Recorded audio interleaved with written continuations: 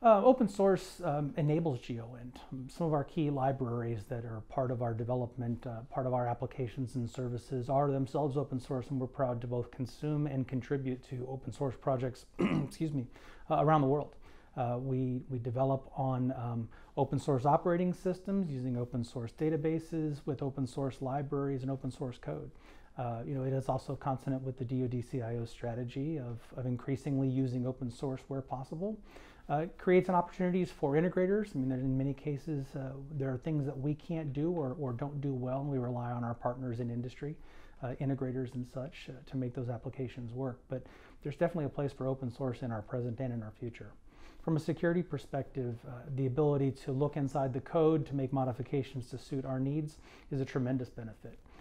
So we're big fans of open source software.